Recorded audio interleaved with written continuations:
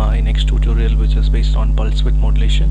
So before I start my tutorial, I would like to thank each and every one of you for your great support for me. There have been people commenting on my videos, asking me doubts and clarifications, and subscribing my channel. So thanks a lot for your support and encouragement. So today I have a tutorial based on pulse width modulation to control the DC motor speed, basically to accelerate and decelerate a DC motor. So to start with, I'll give a small introduction, a basic overview about what is a pulse width modulation, in case if you guys are not aware of it. So pulse width modulation is nothing but a method to control the output pulse to your device. So basically we control the width of the output pulse, or the duration of the output pulse. When I say output pulse, is nothing but a voltage output which can be of a certain amplitude. So as you can see here, what we mentioned by duty cycle is nothing but the duration of my output, width of my output pulse in the entire cycle. So when I say 25% of duty cycle, that means when my cycle starts from here till and ends here, that means, let's say this duration is 5 millisecond, then my output pulse would be for 1 millisecond, and the remaining 4 millisecond my output would be low.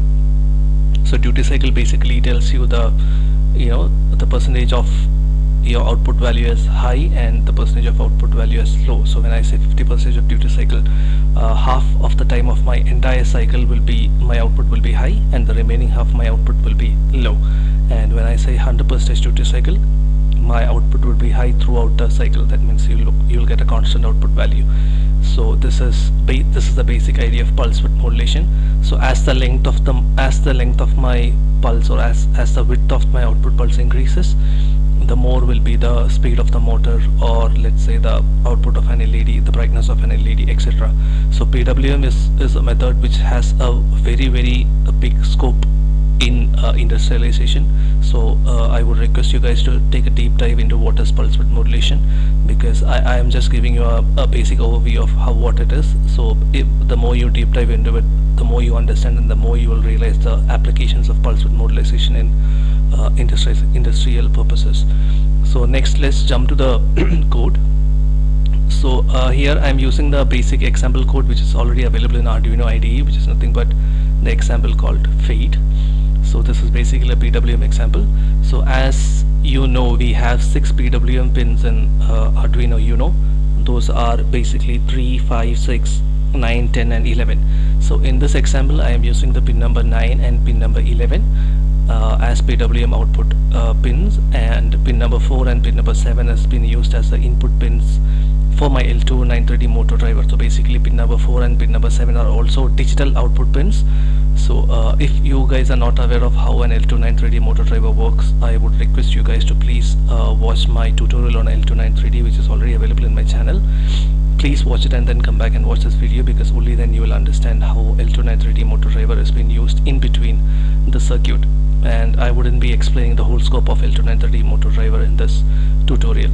So before I explain the code, I'll show you the circuit diagram which I've been used to make the setup here.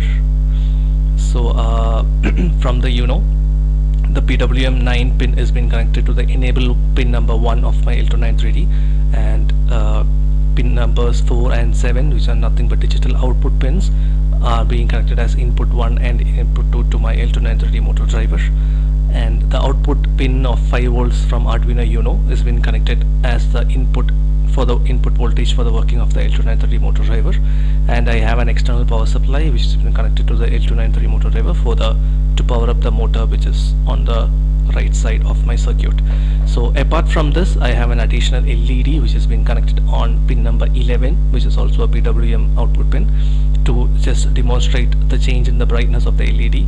So in this code, the output would be like, as my LED brightness is increasing, the motor speed will be increasing, and as the LED brightness becomes low or starts diminishing, my motor speed will be decelerating. So now let's jump on to the code. So here I've been using a pin as LED, which is nothing but pin number 9. So this code is already existing in the Arduino IDE. I have just modified it a bit, and the brightness is the variable which we use to control the brightness. We initialize this as 0, and fade amount is nothing but the variable which we use to increase or decrease the brightness of the LED, or increase or decrease the speed of our DC motor in this example. So I will be increasing it with the unit of 5. And as I move down in the setup, I have declared all the pins which have been used, which is nothing but pin number 9, 4, 11 and 7, and I am already keeping digital output of pin number 4 as high and pin number 7 as low for the working of the motor, which is, so these two pins basically forms the input logic for my L293 motor driver. And as I go down, when I go to the loop section, I am already writing pin number 9, which is nothing but a PWM pin. Similarly, pin number 11, I am outputting the value as brightness.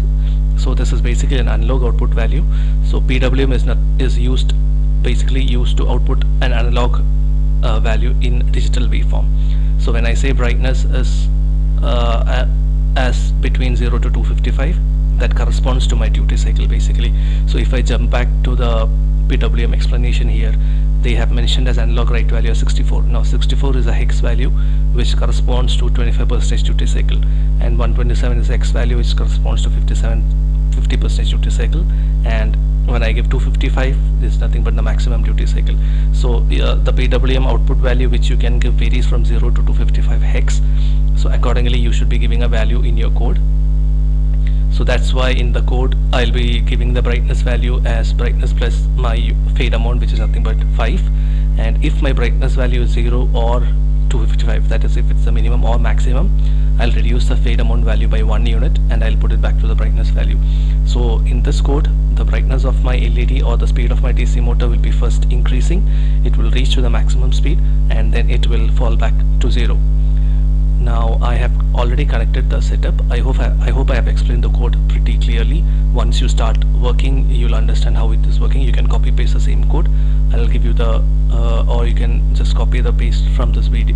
Just copy the code from this video and do it. So next I'll show you the setup which I've made.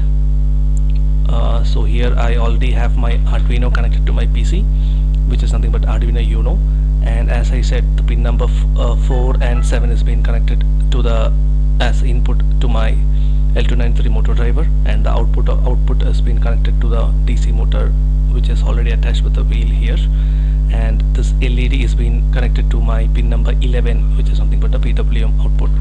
So now I'll power up my Arduino and we'll see the working. So as you can see, the brightness of my LED is increasing. My motor slowly starts slowly, and as the brightness is increasing, the motor speed is increasing. And now when the LED brightness starts decreasing, my motor speed will also be reducing and it will come to a stop as my LED goes off. And now my LED brightness has been reduced and is going to be 0, and again it's increasing. So when the output pulse has enough power to rotate the motor will start rotating, and as the brightness or as the output pulse width is increasing, my motor speed is also increasing, as you can see here in this experiment setup. So that's it. That's how the PWM works. So now I guess the tutorial is clear and it's enough. I would say please comment if you require any clarifications or more details, and thanks a lot for watching. Please encourage me more for more tutorials. Stay connected, please subscribe, and thanks for watching. Thanks a lot.